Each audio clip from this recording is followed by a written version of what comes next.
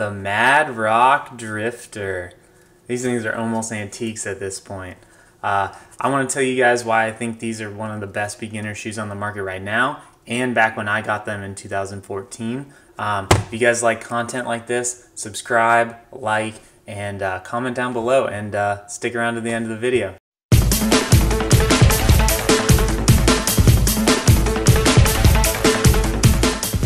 Hey everyone, Brian here with some more Bomber Beta. Today we're checking out the Mad Rock Drifter. This thing comes in at $75 on Amazon right now.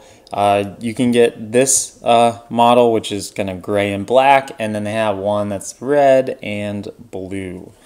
So this is my first pair of climbing shoes I ever got. It's over 6 years old at this point, and it's held up really well. Normally I do a kind of grading scale on like what makes a shoe good, but in this case, since this is probably going to be your first pair of shoes, I wouldn't suggest buying this if you already have a pair of shoes. But if you're wearing gym rental shoes right now and you're looking to upgrade or looking just to get something that you can put a little miles in, these Mad Rock Drifters are a really good option. They're not the best shoe out there. They're far from it. But they're very simple and they're very comfortable and they come in handy. And you can wear these for years and years. They're fairly stiff, so they're going to fit kind of like a rental shoe, but they're going to have much better performance. The heel is very good, I think. I mean, this is a heel. If you start heel hooking in this, and you start using a toe box that's shaped like that with this style, with this stiffness, I mean, you're going to be able to transition into shoes that are $200 plus in 6 months to a year and feel right at home. And these things have come in handy for me over the years. I've worn these things deep water soloing.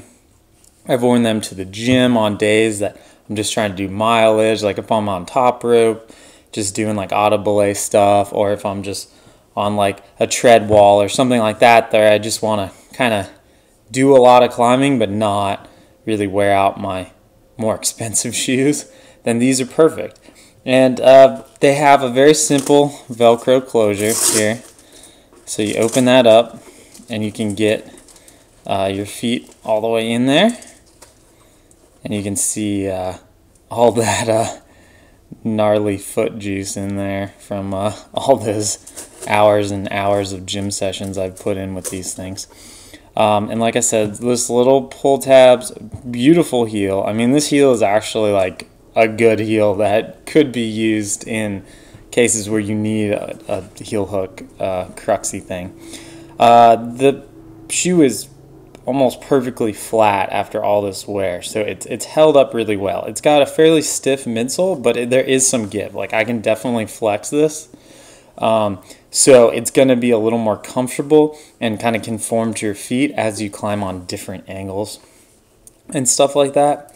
The durability is wonderful on this. Like, these have not been resoled, nor do they really need a resole. I mean, the toe cap has worn away, but that's most likely due to me dragging my toes as an inexperienced climber a little too much. So that's okay, and that's not going to affect the performance of this shoe. This toe box is totally fine right now. This one's a little bit more worn out, but that's not a deal breaker in my opinion.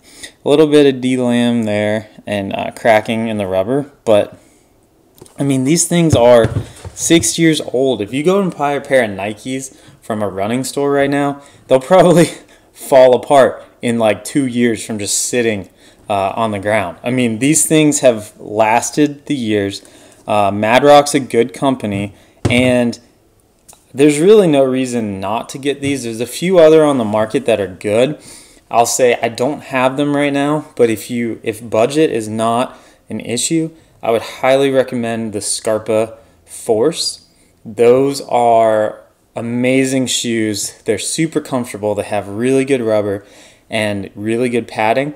I've rented those things many times at climbing competitions to do like volume days, and I love those shoes.